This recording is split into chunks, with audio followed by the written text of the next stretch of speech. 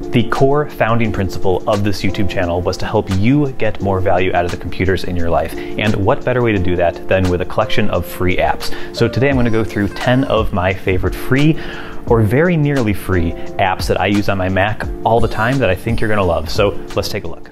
So the first app I have to talk about is Alfred. Alfred is an app that basically replaces Spotlight. So instead of using Spotlight with Command Space, I have Alfred set up to Option Space, and it brings up this nice little interface. I can search for Safari, I can search for Final Cut, I can search for anything, and I can just launch that app.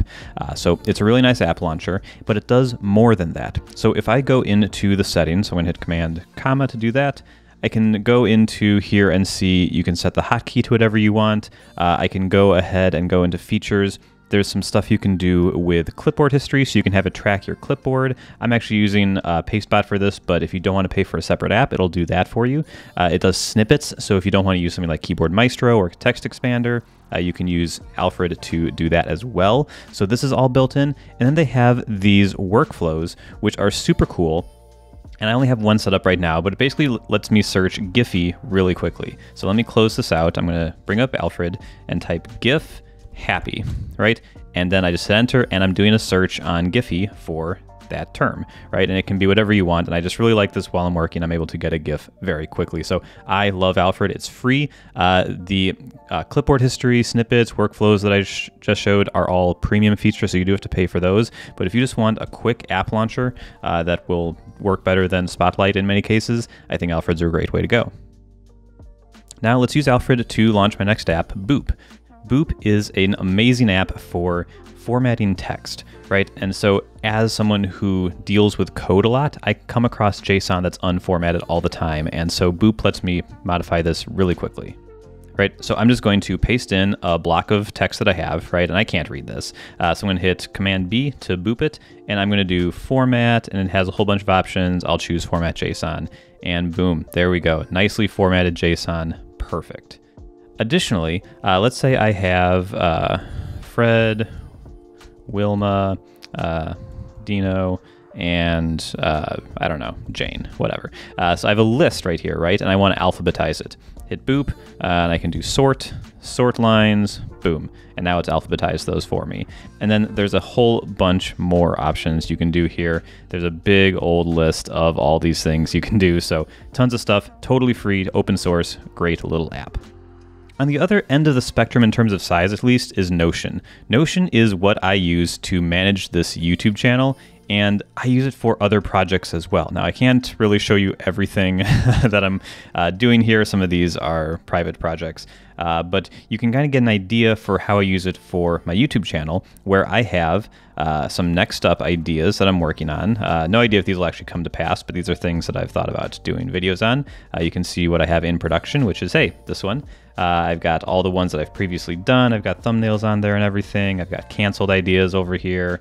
And then on any of these, I can go ahead and like click into this one, and I can see what's the video title I used on YouTube, what video number. So I number each of my videos incrementally. So that's the 174th video I've made, the status when I published it, the link to the URL, the thumbnail. I can go ahead and download the original or whatever I want, so I can get access to that really quick. I put show notes down here, and it's just a really nice archive of what I've been working on. And Notion also has these views, so I can actually view a calendar, and I can see, oh, for the month of January, here's all the videos I posted. And I can go forward and go, let's go up to July. So here's today, and then I didn't post a ton in July. I've had some other stuff going on. But yeah, you can totally see what my schedule is. You can see I typically post Monday, Tuesday, Wednesday, and then later in the week I don't usually do anything. But yeah, I use these boards to really just kind of keep track of everything that I'm working on. And again, they're really great for other projects. I've done other videos on how this works, so I'm just going to quit out of here. But yeah, this is one of the many use cases for Notion. Notion is an absolute rabbit hole. I could dedicate an entire channel to talking about Notion, so let's just move on from here. Okay, so now I'm in Apple Music and I'm just looking at an album, I'm playing something. And do you remember way back in the macOS 10 days? Some people will have nostalgia for this, some people won't. But there was this cool music widget that looked like this, and it was really of its time, and I just love this thing. So Music Widget is a free little app that literally just puts this on your screen. You can toggle shuffle, repeat, I can play pause from here, I can change the volume, I can skip tracks, so all this works very, very nicely. Love this little tiny app. It's not going to make you more productive. You may not even use it a lot, but again, it's totally free and it's just a fun little bit of nostalgia you can throw on your Mac, and I think that warrants making it on this list. Then we have Obsidian, and this is something I've talked about on numerous occasions, and one is something that I'm going to talk about more. But Obsidian is, the way I would describe it as kind of a imperfect but okay way to explain it is it's kind of like Roam Research, but on your computer and free. So I really liked Roam Research. I thought it was like the best note-taking app I'd ever used, but I wasn't prepared to pay 15 bucks a month for it. And Obsidian was free, and it is a little different. It does things differently, and big Obsidian fans will tell me how it is different from Roam, and that's totally fair. What I use it for is actually writing things for this channel. So you can see kind of here, I'm going to hit Command E to preview this, but you can see I'm kind of working on the outline for my watchOS 8 review that I'm going to be releasing later in the fall. I've been using the OS over the summer, over the beta period, and I'm just kind of getting my thoughts together on it. And I just find Obsidian to be a really satisfying way to take notes. It's definitely a Markdown-oriented editor. You can see it's in Markdown here. I have a custom theme that's kind of like formatting things a little bit. But yeah, it is my favorite way to take notes. There's other people who like Craft, there's other people who like Evernote, there's other people who like Roam, like I said. But for me, this is the app to use. It does have that grid view that people like. As you can see, I do not use this view. Literally every note is a node upon itself. But yeah, this is what I use to write some YouTube stuff because it lets me write in plain text, which is what I need when I'm like posting a description to a YouTube channel. I'll always put that up there. App Switcher, this one might have it, yeah. So I can just like copy this and paste it in. I tried this in Notion. Things don't copy as well out of Notion. But anyway, love Obsidian. It's totally free, worth checking out. It's also available on iOS and Android. It does not feel like an iOS app or an Android app at all. It feels like the desktop app on your phone, which is weird, but then you kind of get used to it, and I really, really dig it. So really cool stuff with Obsidian. Okay, now we have the one app on this list that is not just totally free or has a free option at least, and that's Pixelmator Pro. It is $40. It's on the Mac App Store. There is a 30-day free trial, but I think this one's worth mentioning because this app is so good, and it really replaces, in my opinion, it can replace Photoshop for you, and Photoshop is at least $10 per month, or if you're on the Creative Cloud plan, it's like $35 to $50 per month. So 40 bucks once to own it for life is really, really great. And so I'm not really going to go into every single thing you can do here. There's tons of controls. There's some color adjustments, so you can do some Lightroom style adjustments in here. There's a three-way color adjuster and everything. There's all this stuff. There's tons of things you can do in here. Like in this way, it's Lightroom replacement-ish. The workflows are a little different, so it doesn't quite work, but you can do like filters and everything. You can select things, of course. There's this cool smart selector thing where I can kind of just drag around this object, get that exactly right. Cool. And there we go. I got a pretty good selection. I can zoom in, like maybe I don't want that. Let me get rid of all this stuff. Cool. And now I've got a pretty darn refined mask of just this item. So if I invert the selection, delete that, boom, I've got that there, and that is, you know, that's pretty darn good. And there's tons of features like this with Pixelmator Pro. Super, super powerful what you're able to do here. So I highly, highly endorse this app. If you need a Photoshop style app, but Photoshop is just too much, it's natively made for the Mac, it's super fast. I'm a huge, huge fan of this app. Next up is an app called Rocket. And you know how in Slack you can type like a colon and then joy, and then you can see this emoji, or you'll do like colon ta-da, and you'll get the party popper, right? This is a really great way to enter emoji. Discord does it as well. Some other apps have adopted it, but you can't do it everywhere in the system, and Rocket is an app that makes that possible. As you can see, I've just been doing this in text edit, and I'm just throwing emojis in here. In my opinion, it's quicker than using the default system picker.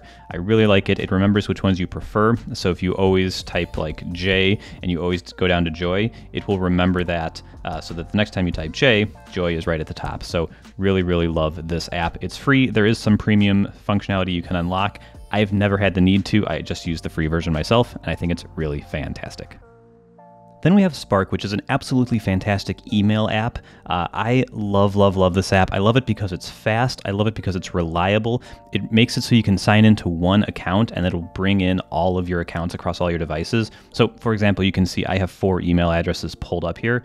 When I install this app on my iPhone, it'll just ask me for the primary email that I signed up with. I can enter that one and it'll actually pull in all 4 of my accounts. Now it is doing this by doing some server-side stuff, so it has access to my emails and everything. For me, that's not a problem. If that's a problem for you, if you only want your emails to be between the sender, you, and your email provider, then this isn't going to be the thing for you, but it is so fast, it's so reliable. I really enjoy the user interface across every platform. I think if you have an iPhone, an iPad, a Mac, an Android device, it works great on all these devices and really works fantastically. I don't want to poke around too much because this is my actual email, but you can kind of get an idea for it here. And one of the things I really like that I'll call out is if I go into the shortcuts section, you can see I can actually set the keyboard shortcuts to match Spark's native ones. I can match the Mail app if I'm used to Apple's Mail app. I can match Gmail, which is what I use. I really like Gmail's web apps shortcuts, and so I use those. Or you can make a totally custom one with whatever you'd like. So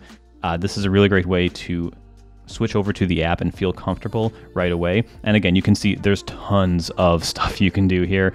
So a very powerful app. They have some Teams functionality that you can unlock with premium membership, but for a free user, I really feel like there's nothing that I'm blocked out of using. Absolutely fantastic service. All right, getting to the end here. The second to last one I have is the Unarchiver, which you've probably heard of, but is definitely an important thing to just be aware of existing. I've got an archive here. I unzip it, and hey, there it is. Right, super, super basic. But what's really cool about it is if I search for the Unarchiver, you can see it supports tons of formats that the system unarchive or archive utility doesn't support. So there's all sorts of abstract ones that it can deal with. So I just have it set to unlock or unzip everything. Extraction, there's a couple options. You can choose where to extract files to. I always do the same folder as the archive. You can choose whether to throw the archive in the trash when you're done. So you can see that the archive file that I unzipped is actually in the trash. It's not on my desktop anymore. I like that because I don't really care about the zip after I get rid of it. So it's a really nice, simple app, totally free. There's no paid version at all, so you get all the functionality, and it's just an essential app, I think, if you have a Mac. And finally, we have Visual Studio Code, which is, in my opinion, the absolute best code editor on the Mac. I've tried all the other ones. I think there's reasons to like something like Nova from Panic, but in my opinion, Visual Studio Code is the default. It's the standard. It has everything you could possibly need. It has tons of themes. I can change my color theme. You can see I've got all of these set up and they all look different. If you don't find one that you like, you can go and install however many you'd like. There's plenty of them out there. You can go to the extension section over here and search for literally anything. Let's do Monarchy. Is that how you spell it? No, that's not how you spell it. Or Darkula. Darkula, right? That's a very popular one. So we've got the Darkula theme. That's only got 3,000 installs. These probably aren't it. Is it Dracula? Oh boy, I don't even know. Dracula official. Yeah, 2.5 million. So I can just install this theme. There we go. And it actually pulls up this, so I can do Dracula. And there we go. My theme is set. Super easy there. And then there's tons of things. If you are doing Swift development, you can do some Swift language support. So you can pull that into the app. All of this is hosted on GitHub, really, so it's easy access to get access to the code for it if you want to change things if you're that advanced developer. But basically, anything I need, I can find it here. And Visual Studio Code is just absolutely fantastic. It's crazy it's free. It's as powerful as it is. So I really love that app. And with that, we've reached the end of my list. Hopefully you found something in here that you haven't seen before. If you did, I'd love to hear it in the comments. Hit the like button, do all those things, and I will see you here next time. Thank you so much for watching. Bye-bye.